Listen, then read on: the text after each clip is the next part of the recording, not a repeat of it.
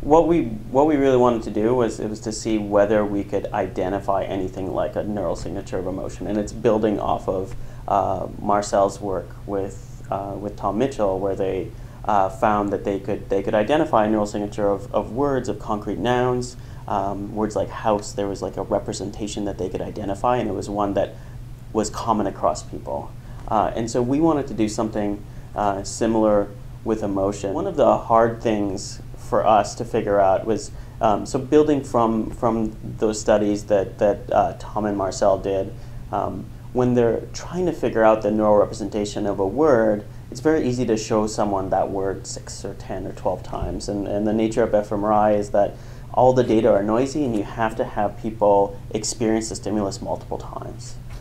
With emotion, that's not super trivial, right? So if I ask the average person, feel afraid right now, and then 10 seconds later, okay, feel happy, and then 10 seconds later, feel disgusted, it's a really difficult task. But we sort of needed to do that to make the experiment work. And so we used CMU's theater department students there that were all professional actors, and they're really good at putting themselves into these emotional states. So that was one of the big challenges, was just figuring out a design that would allow us to, get participants to experience the same emotion over and over again without, changing the emotion and making sure that the emotion is strong enough each time and consistent, all of those things that are necessary for us to make any statistical inference. The other thing we wanted to do was we wanted to see whether we can identify these neural signatures of particular emotions and whether they're common across people, but we were worried not only about it being actor specific, but also about it being something about imagined emotional experiences rather than emotion more generally. So there could be a situation in where imagining anger is easy to infer, but it's not the same as other types of anger. And we used disgust as a check for this, because disgust ends up being very easy to elicit.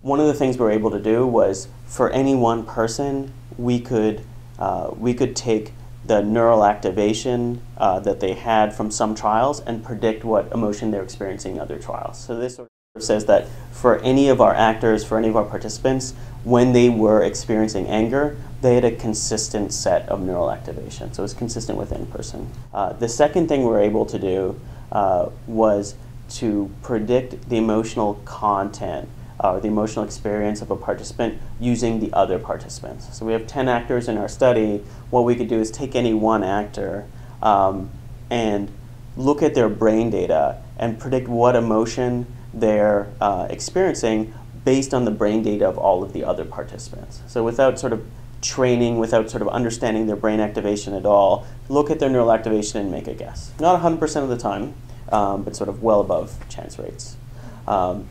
The third thing we're able to do is to take the neural activation in response to sort of these imagined emotional scenarios and predict the content of these emotional pictures, whether they're disgust or neutral, and we can do that at significantly above chance rates as well.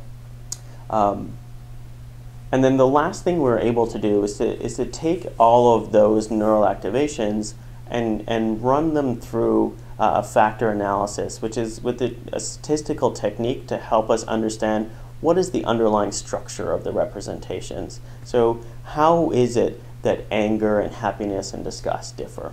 And so we're able to recover some dimensions which sort of tell us about the structure. And the dimensions that we got out, one was valence. So it turns out, not surprisingly, I guess, that positive emotions like happiness and pride look very different than negative emotions like sadness and disgust. One of the dimensions, also sort of common in the literature, was arousal or energy activation, this type of concept, so that a high energy emotion like anger, it looks different than a low energy emotion like sadness. And then we had one factor that was a little bit novel. People have talked about it before, but it wasn't something that we necessarily expected to see, was the social content of the emotion. So some emotions like envy or lust, they sort of necessarily involve another person, and those look very different in the brain than emotions like disgust, where most of our participants sort of discuss scenarios didn't involve another person. So those look very different. And the fourth factor that we found was one for lust. So lust seems different from all of the other emotions. Sort of like another finding that we had, going into it. One of the questions that we had internally among our team was whether lust would look more like a negative emotion or a positive emotion. You can imagine it could be both. That sort of lust is sort of like it could be a positive state, but it's also sort of a wanting state. It could be negative. It turns out that it was neither. That lust looks different from all of the positive emotions and all of the negative emotions.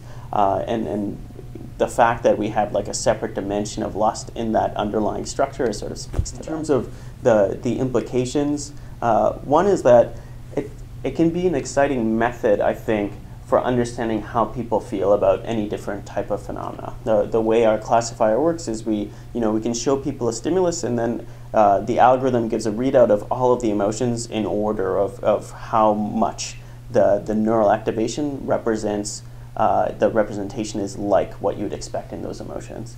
So you can imagine a situation where we want to know how people feel about a brand, and you could have a classifier that's trained on a particular person, show them a brand image, and you could see, well, that brand makes them happy and a little bit envious, or sort of like they find it a little bit disgusting and sad. You can get a sense of people's emotional reaction to any type of stimulus using this type of method. One of the things that we're excited to try out is to see whether we can identify emotions when people are trying to suppress it. So if we show people a disgusting image and we ask them to sort of try not to be disgusted by it, can we still predict the emotional content of the image? How sort of robust is this technique to deception in that way?